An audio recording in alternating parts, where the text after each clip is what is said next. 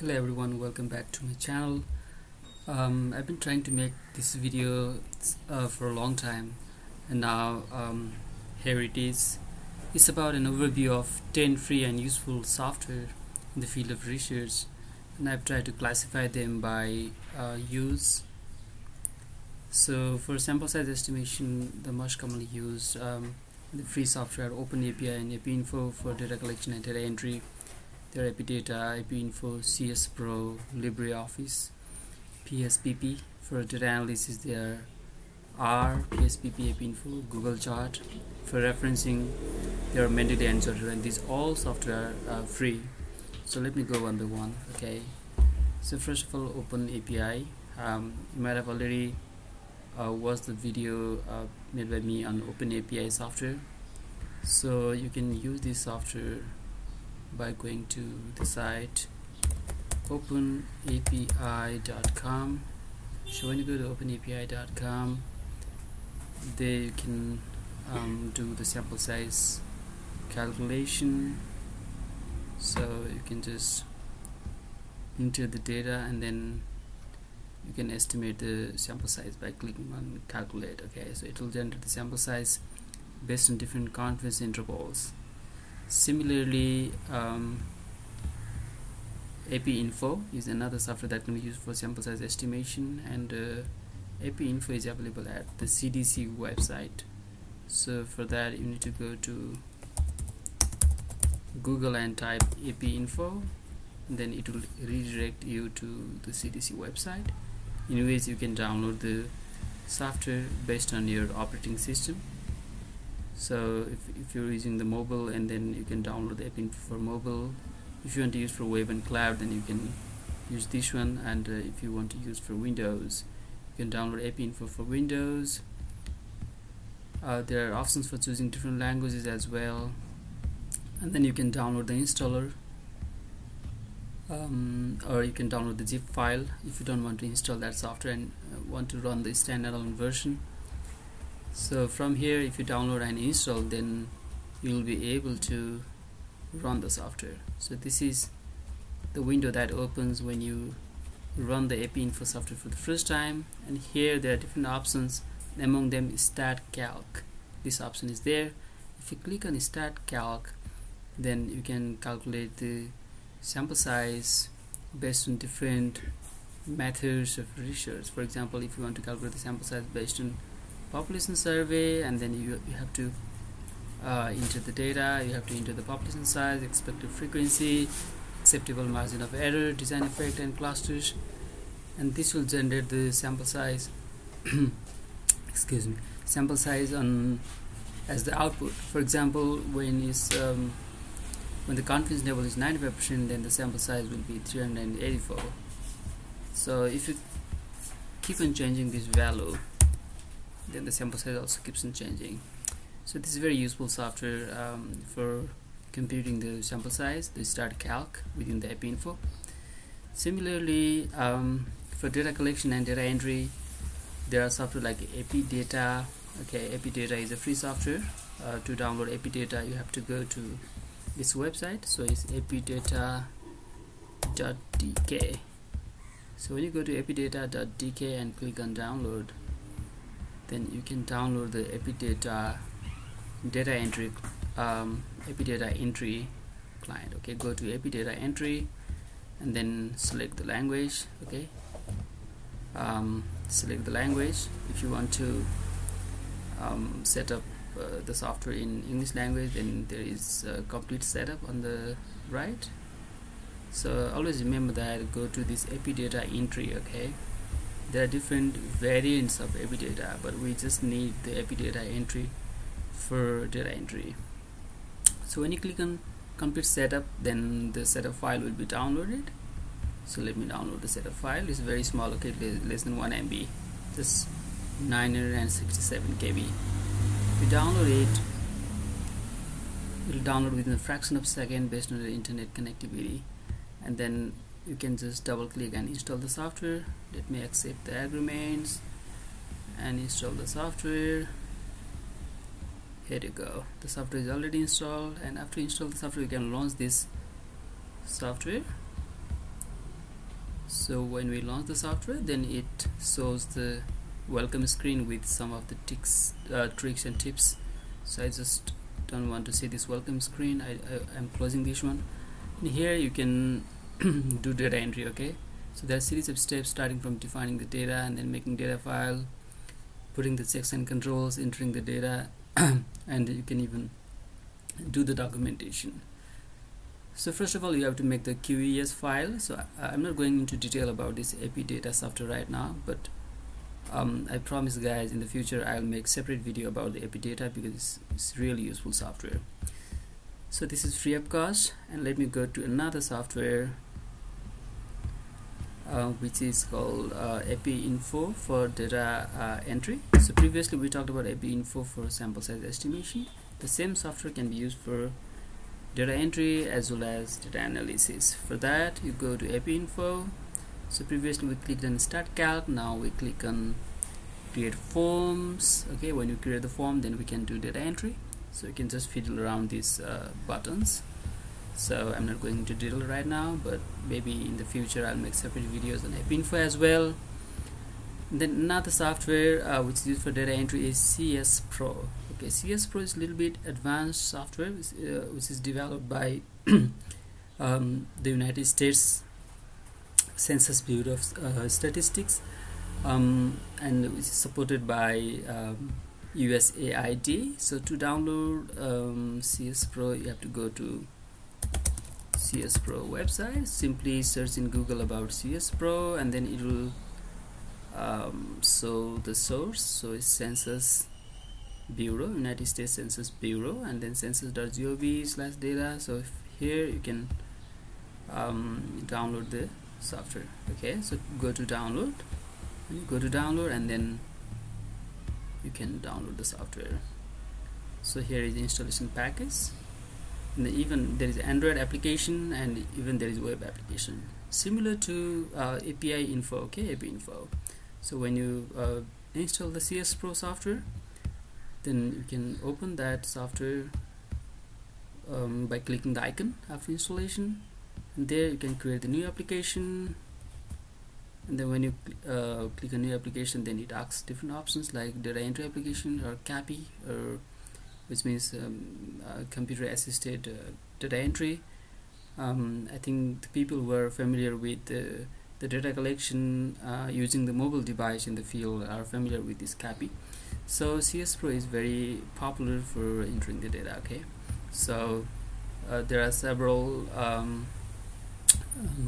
documents available for learning CS Pro, and even they offer, if you go to the CS Pro website, they offer the free webinars and videos and tutorials for how to use CS Pro. And if possible, in the near future I'll be making the video on how to use CS Pro. Similarly, Libreoffice, so this is an alternative to Microsoft Office. So Libreoffice has a package called Calc, okay, which is used for data entry. So LIBRE, Libreoffice Calc. Okay, so when you go to Libreoffice Calc, and then there you can enter the data, for example gender, smoking, and here you can do the data entry similar to Microsoft Excel. Okay, so even you can put the data validation feature by going to data and then click on validity, and then in all values let's select whole numbers, then let's put the range. Okay, valid range 1 and maximum 2, and click on OK. So here I put 1 and 2 for male and female. So if I enter 3, then it doesn't allow me to enter the data. Okay, so in research, if you want to enter only the valid data, then this data validation feature can be very useful for data entry. So it's available, this feature is available in Microsoft Excel as well. So the open source alternative for Microsoft Excel is Libreoffice, and then open source alternative of Excel is Calc. Okay, so Libreoffice Calc can be used for data entry. So it is very simple. Those who are familiar with Microsoft Excel can easily use this Libreoffice Calc. Similarly, there are other software for data entry called Pspp. So Pspp is a free alternative to SPSS. So I have already made a video on Pspp. Please go to my previous videos in my channel, and then you can find about Pspp. So to download Pspp, you can just directly go to the website, Pspp website. Then when you click on Pspp in Google, when you search Pspp in Google, then it will show you the website. Okay, so you click on that website and go to the software and go to download, and then choose the desired package based on your operating system. For example, if you're running Windows, then you can go to installers within the window, and then you can choose whether your software is 64-bit or 32-bit, and then you can download and install the software and then run accordingly. So for data entry, you can use the Pspp. Similarly, for data analysis, there is one powerful software called R. Okay, you might have already heard about the software R. So R is the open source software which requires the use of codes and syntax for data analysis. So let me just show you the overview of this R. So this is the interface of R, and there is another version of R called R Studio, which can be installed alongside R, which provides the additional features to the basic R. Okay, so this is R Studio. So to download R, you can go to Google and then search R software, and then it will redirect you to the site. Okay, so it will show you the website on the top of the search results, so you can go to that link and then click on the desired version. Okay, so you can choose the grand meter. Okay, and then from any of the meters, depending on your location in the world, you can download the software and install it. Okay, so this is about R, guys. Similarly, for data analysis, there is another software called Pspp, which we have already talked earlier during the data entry. So Pspp, it offers the data analysis features like SPSS, but the features are very much limited, but it works very well for the basic analysis. Even you can do the advanced analysis by using the syntax editor within Pspp. So this is very useful and free of cost. Similarly, Epi Info. So we talked earlier about the use of Epi Info in sample size estimation and data collection and data entry. This Epi Info can be used for data analysis as well. If you go to Epi Info software, then there is classic data analysis and visual dashboard data analysis, but this works only after you enter the data. Okay, so when you complete data entry, and then you can do the data analysis by using any of the features like classic feature or visual dashboard feature, so within the analyze data option of Epi Info. Similarly, there is another called Google Chart, in which you can make the interactive graphs and charts. So this is also free of cost. If you go to developer.google.com/chart, then this is the place where you can make the interactive graphs and charts. So you can, if you click on more here, and then it will take you to different options, so you can choose the different kind of charts. For example, I want to make let's say I want to make a histogram. So click on histogram, then it will show the example or the sample chart, and then when I want to let's say make my own histogram, then I can use the codes. Okay, coding. Similarly, if I want to make the pie chart, so it shows you the example of a pie chart, and then if I want to make my own pie chart, then I can use the coding. For that, I have to go to this section below the chart which says code it yourself on JS Fiddle. If I click on that one, it will take you to another window of a website, jsfiddle.net, and then there you can edit the data. So let's say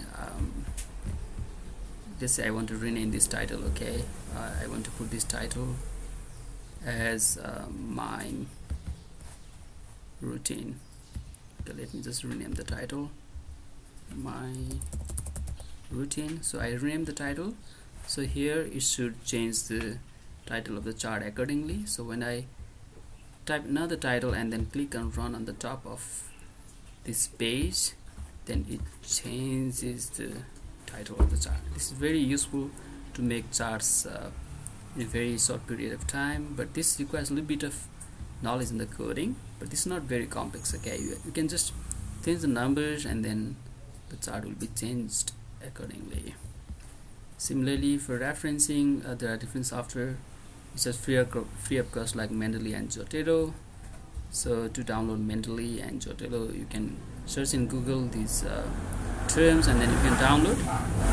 So when you install, for example, when you install Mendeley, then you have to sign in. Okay, so to download Mendeley, you have to go to the website of Mendeley.